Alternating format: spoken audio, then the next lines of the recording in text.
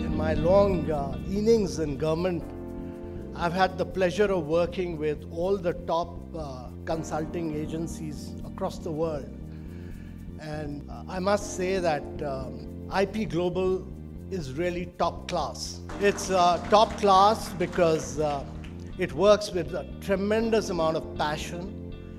It works with a tremendous amount of energy and dynamism. And it works across a range of sectors where you make a difference to human lives.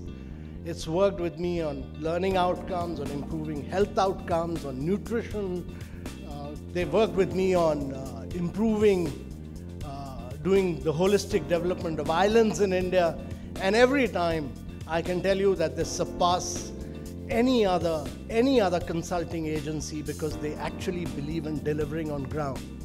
Your focus is on South-South because when India did the G20 presidency, we faced several challenges, but India's presidency was very focused on the global South. One country which stood with us was the United States of America. All through our G20, I truly want to take this occasion to compliment IP Global.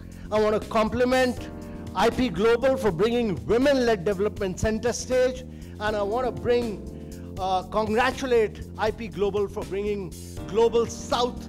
That is where the future is.